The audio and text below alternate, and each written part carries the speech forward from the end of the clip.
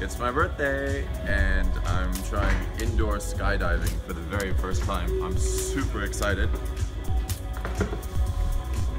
As you know, I do parkour and free running, so this is going to be really interesting to see how your body moves with the air in this kind of environment, which is completely different because it doesn't rely on how strong you jump or how much energy you use, but all about how relaxed you are and how you position yourself to take advantage of the natural elements.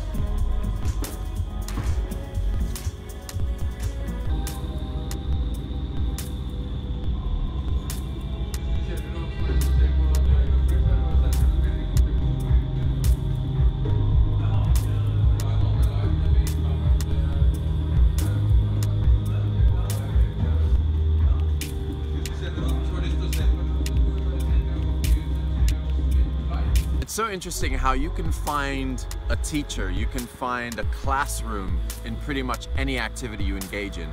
And there's a few things that I learned inside that wind tunnel that I would really like to share. See, once you step into that wind tunnel, the forces that are applying to you are applying to everybody else, right? So the wind isn't hitting you or anybody else any harder or any softer. It isn't coming from one angle or another. Everything that happens to you inside that wind tunnel is because of something that you responded to. So that wind is coming at you from below, and then depending on if you just move your body slightly, you'll bank to the right. You move slightly this way, you bank to the left. You go concave and your body starts to rise. You go convex and your body sinks to the floor. Now, if you smacked into the window or you hit the floor hard or anything, you could say that, oh, that's life, it's unfair, life is coming at me and life pushed me in this direction, pushed me in that direction. But when you step into like a wind tunnel like this, you realize that it's actually just responding to you.